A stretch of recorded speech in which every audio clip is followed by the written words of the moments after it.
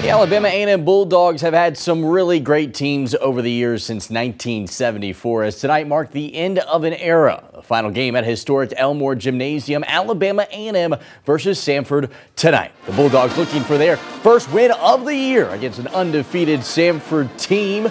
And they were cooking from the opening tip. Logan Dye with the post move and finger roll finish to widen Samford's lead here.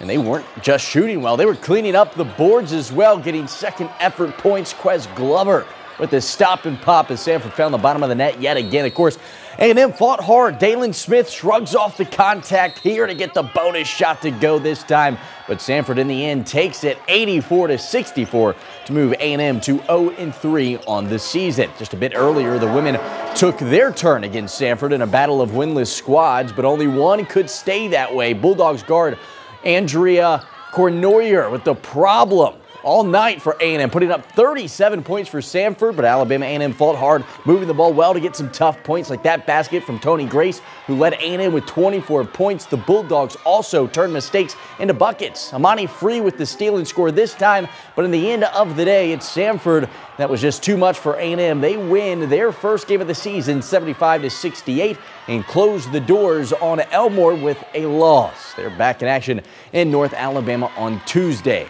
1974, that was the year that Elmore Gymnasium opened its doors, hosting 48 seasons of Alabama A&M basketball to mark the end of its service on the Hill. The Bulldogs' next game against Louisiana Tech next Wednesday will take place at the brand new Event Center. But no one will ever forget the memories that took place at Elmore. We're going to miss this place. I mean, look at it. The crowd was awesome. I'm sorry that we weren't able to, come out on top, but it's going to be unbelievable. Transitioning over. Again, I wish we could have won for them tonight, but I thought the girls fought hard, and Samford just did a great job.